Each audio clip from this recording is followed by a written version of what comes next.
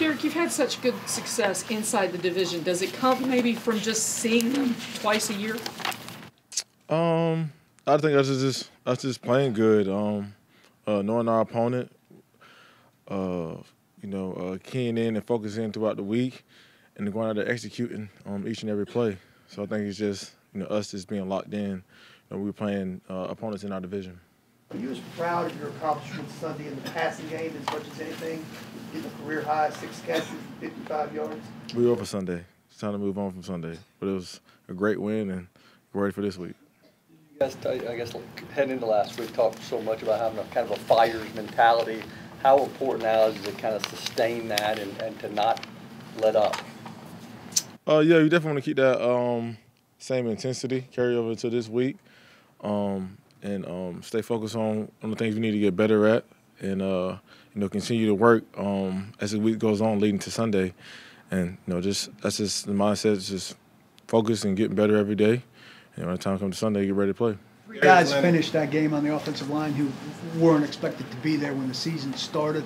How much of a testament to what plug and play on the offensive line for you to be able to run like you are behind whoever plugs in on that group?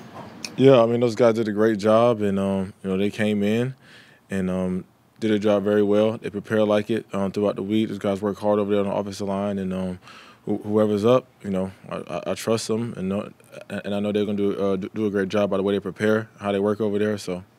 Darius Leonard, it seems like anytime he'll praise you because you're a defensive end, playing running back. Do you have like I'm not gonna say a rivalry, but is he one of those guys where you're like, okay, yeah, this is a week where I'm really gonna I'm gonna get up for this matchup?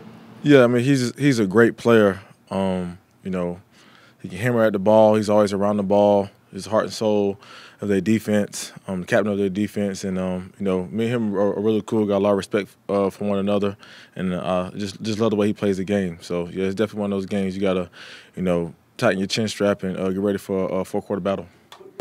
When you face the Colts, what are some of the things going in? The game's gonna be like this, or how is there any style that they play that always is consistent? Yeah, they always play very hard in all 4 quarters. Like Coach said, they kind of similar to us in their mentality. It's always a tough battle. Always comes down to the wire. They're a great team. They have great coaches over there and great players that play hard throughout those. Still think you catch some DBs by surprise with your speed, Derrick? Seems like even after all these years, sometimes DBs are taking bad angles when you hit that second level. Do you think there's still a little element of surprise with the speed that you have? I really don't know. I just go out there and try to get to the end zone and score, and try to outrun the DB or whoever is beside me to get to the end zone. There's a lot of fast players in this league, so I try to hit it another gear when I get in the open field. Did you recognize Caleb Wagner's performance? What would you think about what he was able to do in breaking your record, and maybe what kind of inspiration is he? Just and how he's been able to have success despite having to deal with some different physical situations. Yeah, I think it's incredible. I thought it was really cool. I got to talk to him a little bit on Instagram, and hopefully he breaks some more. But that's really cool. Definitely an inspiration to me, and I'm sure he's an inspiration to his team and everybody over there in that community. So it's definitely cool to see, and hopefully I can do something for him in these upcoming weeks. But yeah, I love to see it. So.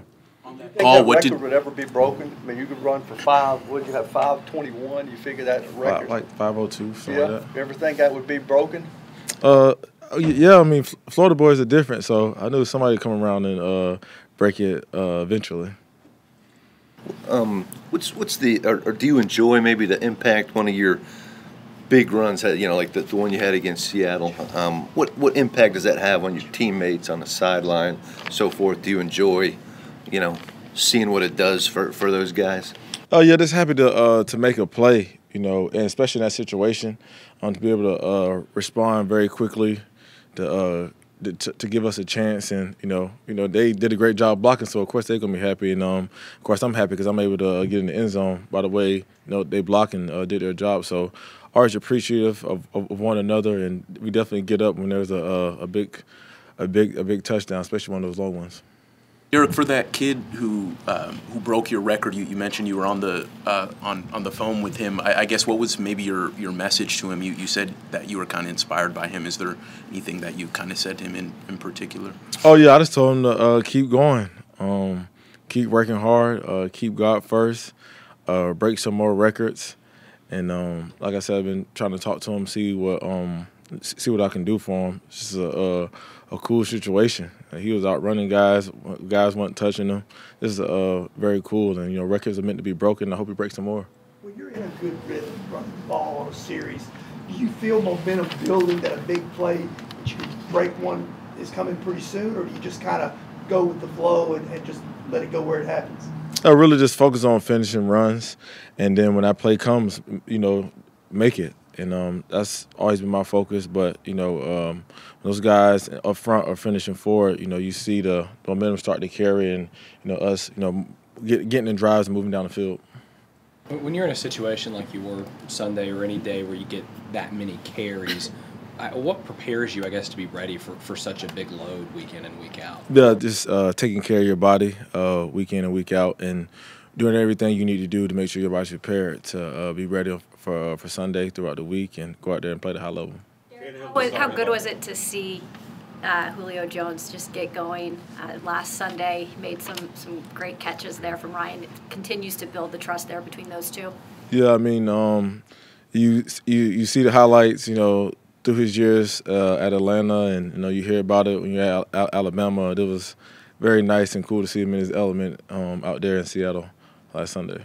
You're talking about taking care of your body. Tannehill was saying yesterday, you'll see a couple days after a big game, you're walking around like you're not even sore. I'm sure that's not the case, but being able to take care of your body the way you do, how much does that prepare you for the amount of carries you get throughout the season? Yeah, I'm pretty good at hiding it, but no. But no, yeah, I just stick to the things that help my body be prepared each and every week, and to continue to do those things with my recovery process, because it's a long season. You got to make sure you take care of your body. That's the most important part, so you can come out here and play at a high level week after week. Speaking of high school, your stats were floating around this week. 1,397 carries in your career, 462 as a senior. Did anybody else touch the ball? Were there any other plays? What do you think? Yeah, I just, I love making plays. Love having the ball in my hand, and whenever it was, just try to go out there and make plays as much as I can, which the stats show that. So, yeah, I got the ball a lot in high school.